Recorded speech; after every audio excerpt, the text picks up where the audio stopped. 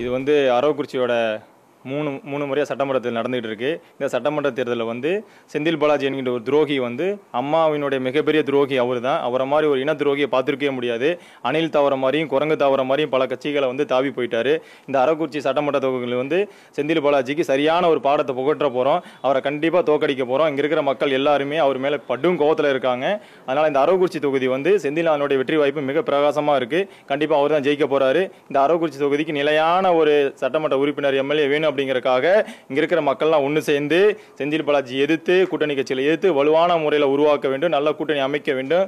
இந்த சட்டமன்ற தொகுதிக்கு நல்ல பணிகளை செய்ய வேண்டும். குடிநீர் திட்டம், சாலை திட்டம், மாணவர்களுக்கான எல்லா உதவிகளும் செய்ய வேண்டும் என்பதற்காக செந்தில்நாதன் அவர்கள் எம்எல்ஏ அவர்கள் எங்களுக்கு எம்எல்ஏ அவர் தான். நாங்களாம் இந்த அரவக்குறிச்சி சட்டமன்றத்தை சேர்ந்த வாக்காளர்கள். நாங்கள்லாம் இந்த அரவக்குறிச்சியில் இடைத்தேர்தல் தொடர்ந்து 2-3 தடவை இடைத்தேர்தல் வந்துருச்சு. போன தடவை செந்தில் பாலாஜிக்காக நாங்கள்லாம் பாடுபட்டோம். செந்தில் பாலாஜி நல்லது செய்வார்னு பாடுபட்டோம். அம்மாவுடைய ரெட்டலை சின்னத்தில் நின்றனால இப்போ அவர் கட்சி மாறி மாறி போயிட்டுருக்கனால நாங்கள் வருகின்ற இப்போ சட்டமன்ற தேர்தலையுமே அம்மாவுடைய ஆசி பெற்ற வேட்பாளர் செந்தில்நாதனுக்கு ஓட்டு போடலான்னு இருக்கோம். அதனால் செந்தில்நாதன் வந்து இந்த தொகுதியில் மிகப்பெரிய வெற்றி பெறுவார்னு எதிர்பார்க்குறோம்.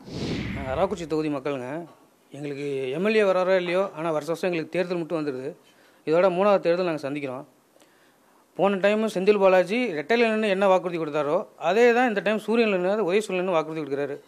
காலேஜ் கொண்டு வரேன், முருங்கைக்காய் இங்கே விளையிற முருங்கைக்காய்க்கு ஒரு விலை நிர்ணயம் பண்ணி அதை ஒரு மேல்நாட்டுக்கு ஏற்றுமதி பண்ணுறதுக்கு பவுட்ரு ஃபேக்ட்ரி கொண்டு வரேன், அதே மாதிரி தண்ணி பிரச்சனை தீர்த்து வைக்கிறேன்னு சொன்னார். இப்போ 3 வருஷத்துக்கு என்ன பிரச்சனை சொன்னாரோ அதை தான் திரும்ப இப்பயும் சொல்கிறாரு. ஆனால் காலேஜ் வந்துச்சு, அம்மாவோட தயவால் காலேஜ் கொண்டு வந்தாங்க. ஆனால் அது அவரோட தொகுதிக்குள்ள அவர் வீட்டுக்கு பக்கத்தில் ஒரு 350 ஏக்கர் இடம் வாங்கின இடத்துல காலேஜ் கொண்டு வந்துக்கிட்டார் அவரோட சுயநலத்துக்கு. திரும்ப ஆனால் நாங்கள் தொகுதி மக்கள்லாம் நடத்துல தான் நிற்கிறோம். எம்எல்ஏ இல்லாமல் எம்எல்ஏ ஆஃபீஸ் கூட 3 வருஷமாக திறக்க கிடையாது. ஒரு சும்மா சாதாரண பொதுமக்கள் வந்து அவல நிலையில் இருக்காங்க. அதை கேட்குறதுக்கு ஆள் கிடையாது. ஆனால் இப்போ எங்களோட மக்களாக ஒருத்தர் எம்எல்ஏக்கு அம்மாவோட தயவா ஆசி பெற்ற ஒரு வேட்பாளர் செந்தில்நாதன் நிற்கிறாரு. அவரை ஜெயிக்க வச்சோம்னா மக்களாக நல்லா உதவி பண்ணுவாருன்னு கண்டிப்பாக இந்த மக்கள் எல்லாமே, இங்கே இருக்கிற அரவக்குறிச்சி தொகுதி மக்கள் எல்லாமே அவங்களுக்கு தான் ஓட்டு போடுறதுக்கு ஆசையாக இருக்காங்க. அரவக்குறிச்சி தொகுதி வாக்காளர் நான். போன தடவை செந்தில் பாலாஜிக்காக ரெட்டலைக்காக ஓட்டு போட்டோம். இப்போவும் அதே மாதிரி தான் ரெட்டலைக்கு ஓட்டு போடுறோம். செந்தில் நாதனுக்காக போடுறோம். இப்போ அவர் டிஎம்கேவுக்கு மாறினாலும் நாங்கள் மாறல, நாங்கள் வந்து ஏடிஎம்கேல தான் இருக்கோம். செந்தில் பாலாஜி வந்து எங்களுக்கு மலைக்கு அடிவாரத்தில் இருந்து மேலே மலைக்கு போகிற மாதிரி பஸ் வசதி செஞ்சு வரேன்னு சொல்லி சொன்னாங்க. அதுவும் செஞ்சதில்ல. தடுப்பணை போட்டு தரேன்னு சொன்னாங்க, அதுவும் செய்யலை. அதனால் எங்களுக்கு உதவியாக விஜய் பாஸ்கர் ஐயா வந்து ரொம்ப அமைச்சராக அமைஞ்சார். எங்களுக்கு எல்லா வசதியும் செஞ்சு தந்தார். தடுப்பணை வசதியும் போட்டு தந்தார். அதனால் எங்களுக்கு 2 தாலுக்கா ஆஃபீஸும் அமைச்சு கொடுத்தாரு. அதனால் எங்களுக்கு ரெட்டலை ரொம்ப பிடிக்கும். நாங்கள் ரெட்டலைக்கு தான் ஓட்டு போடுவோம். செந்தில் பாலாஜிக்கு நாங்கள் ஏன் ஓட்டு போட மாட்டேங்கிறோம்னா, அவருக்கு கட்சியிலே நிரந்தரமாக இருக்க தெரியல. இந்த கட்சிக்கு போகிறாரு, ஒரு தடவை 1 வருஷம் அந்த கட்சிக்கு போகிறாரு. இப்படி மனசை வந்து ஒரு நிலையிலே இருக்க தெரியாதவருக்கு எப்படி கட்சியில் ஒரு நிரந்தரமாக இருப்பார்? அவரை நம்பி நாங்கள் எப்படி ஓட்டு போடுவோம்? அவர்னால ஒரு கட்சியில் ஒரு கொள்கையில் இருந்துட்டு மறுபடியும் இன்னொரு கட்சிக்கு போகிறாரு. அப்போ இந்த கட்சி கொள்கையை நிறைவேற்றுவாரா, அந்த கட்சி கொள்கையை நிறைவேற்றுவாரா? அவர்னால மனசு வந்து மாறிக்கிட்டு தான் இருக்கும். அவரே நிரந்தரமாக இல்லாத போது அவரை நம்பி நாங்கள் எப்படி ஓட்டு போட முடியும்? செந்தில்நாதன் இங்கே இருக்காரு, இந்த கட்சிக்கோசரம் எப்பவுமே இருக்காரு, எப்பவுமே இருந்துகிட்டு இருக்காரு. அதனால் நாங்கள் அவருக்கு ஓட்டு போடுறோம். செந்தில் பாலாஜி சொன்னதை எதுவுமே செய்யவில்லை. செந்தில்நாதன் செய்வாருன்னு எங்களுக்கு நம்பிக்கை இருக்குது. அவரை நாங்கள் நம்பி ஓட்டு போடுவோம். செந்தில் பாலாஜி ரெட்டலைன்னு ஜெயிச்சார். ஆனால் ஜெயிச்சுட்டு நாங்கள் ஓட்டு போட்ட மக்களெல்லாம் ஏமாற்றிட்டு கடைசியில் போய் திமுகவில் போய் சேர்ந்துட்டு இப்போ 3 சென்ட் நிலம் தர்றேன்னு சொல்கிறாரு. அது பட்டா நிலமா? இவர் என்ன கவர்மெண்ட்டில் ஆளுங்கட்சியில் இருக்காரா பட்டா போட்டு தரதுக்கு? இவருக்கு என்ன ஒரு தகுதி இருக்குது இந்த மாதிரி சொல்கிறது? மக்கள் பாமர மக்களில் ஏமாற்றிடுவாங்க. ஏற்கனவே ஏமாந்து போய் இந்த அரவக்குறிச்சி தொகுதிக்கு எதுவுமே செய்யலை. அதனால் வந்து யாருமே ஏமாற வேண்டாம் தயவு செய்து.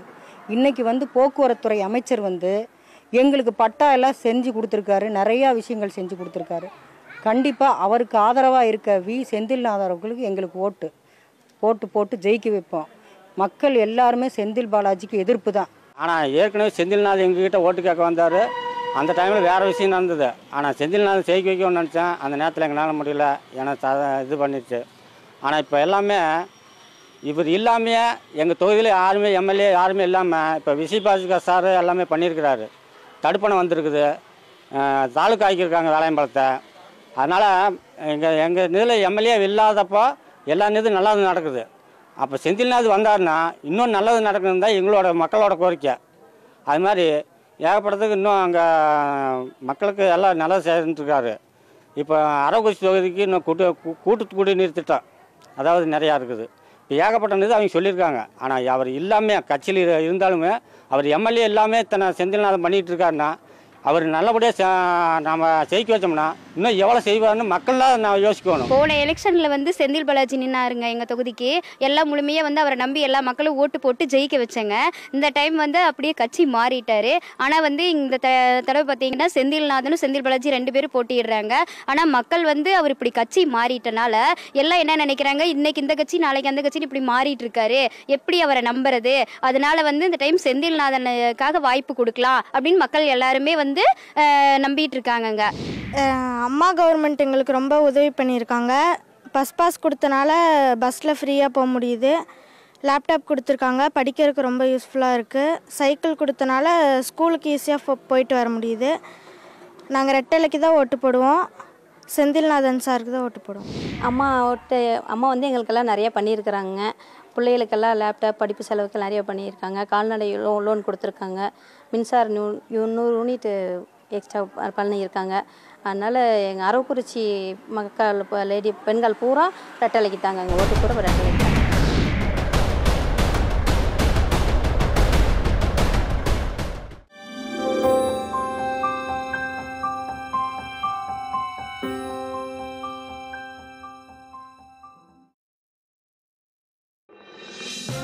இது போன்ற முக்கிய வீடியோக்களை உடனுக்குடன் தெரிந்து கொள்ள NewsJ யூடியூப் சேனலை சப்ஸ்கிரைப் செய்யுங்கள்.